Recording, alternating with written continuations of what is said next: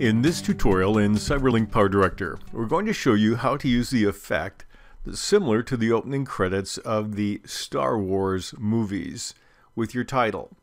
So first thing I want is a background. I could pick any color I wanted, but just for fun we'll pick a star field. I'm going to right click once I'm in my media room. I can get there with my F3 key or clicking on the icon in the upper left corner.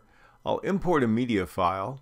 I've got one called Starfield. I'll click on that and drop that into my media room. Now I'm going to drag that down in track number 1. Now here again I notice that the image I have is not the right proportions. The easy way to fix that again is to use the crop tool above the timeline. If I click on that, it will ask me about the aspect ratio. I'm using a 16:9, so I'll just leave it set for that and then just click on the OK, and now I have a copy of that that's been cropped to my particular proportions. So that's a nice feature. If I look at my duration, I believe mine is set for 5 seconds. If I hold the mouse over, I can see that. I'll just drag it and make it plenty long for the example we're going to be using here. So now I have a background.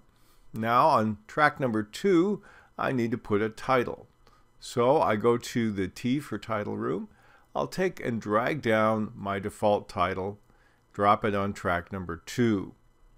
And then we're going to edit it. I can double click on it or press the F2 key to get into my title designer. First thing I want to do is I want to change the font size. That's a little big. We'll try something like 26. I want to center the font text here, and let's also give it a thicker kind of look here. We'll go with something like this. And then I'll click over here below on the right side to align the object. We'll do a horizontal center. Then I'll just go ahead and type in some text here while we pause the video. I'll put a hard carriage return at the end of every line. I've typed in 5 lines of text, which is what I'd recommend to start with, and I'm going to make sure they're centered. I'll click on the Align below the preview window. Well, horizontal center is aligned. Let's do vertical center. And there's my text aligned on the screen. Now, if you get this far, you have a couple of options.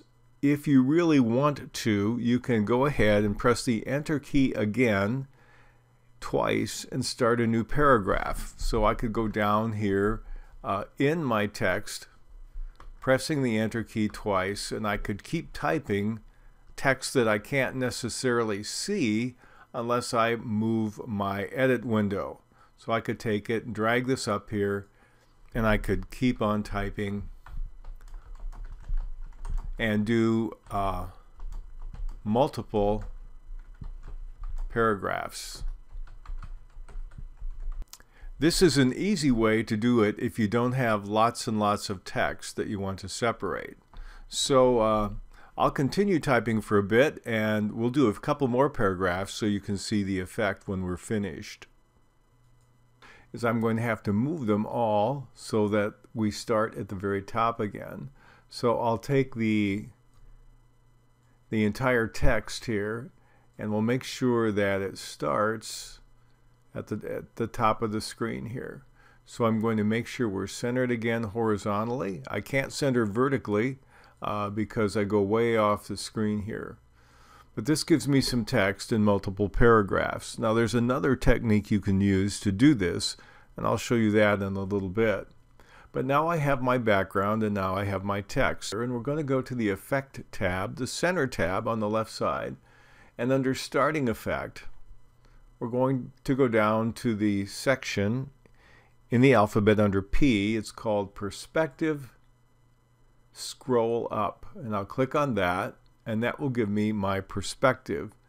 That will give me my, quote, Star Wars kind of effect. Now click on OK. Now if I go ahead to play this, I can play, and this is an example of what it will look like when you've done this all in one large text. Now I can adjust the speed if I want to simply by making the duration of the clip longer. The longer it is, the slower it will seem on the screen. And here's another example of doing it in a slower fashion. And so the effect is pretty good. You can change your font size, your font type, your color, all those other features that we talk about in other lessons. Now there's another way to do this as well using this same technique. I'm going to double click on the slide here. And what I'd like to do, let's assume that all we want to do is put one screen full of text on at a time. So I'm going to go back and we'll delete everything except to the back down to the first screen full.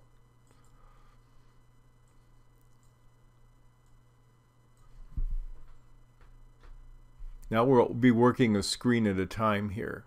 So now I have my first screen and I have my text. What also I'm going to want to do is I'll go ahead and save this. And then I want to go back, in this case, to the star field, my background, whatever it is. And then I'll right click up here and click on grid lines. I'm going to turn them on to 10 by 10. I'll show you why in a moment. So what I want to do here is I want to have the grid lines set. So I want to know if I'm going to do another paragraph where I want it to start. Let's assume I want this to be roughly above this second grid marker here. So I'll move back a little bit. And you can use your right and left greater than or less than keys on the keyboard to do that. So what I'm going to do is right here, I'm going to right click and click Add a Timeline Marker. And I can give it a name. I'll just call this Second Slide and click on OK. So when it's here, this is where I want the second slide to start if I'm going to use it just one screen at a time. So then all I need to do is take my first slide, right click on it and copy it, move to another track below that, right click and click on paste, and I'll do paste and overwrite because the track is empty. So here I happen to be at my timeline marker. I didn't move my playhead, but if I'd move my playhead, I'll nestle this up to the timeline marker. That way the second slide will come in where I want to under the first slide. So I'll show you the transition here. We have the first slide coming in, and then we have the second slide with a gap because it's a new paragraph coming in. And of course I would take the text here and change it rather than repeat it, which I've done in this case.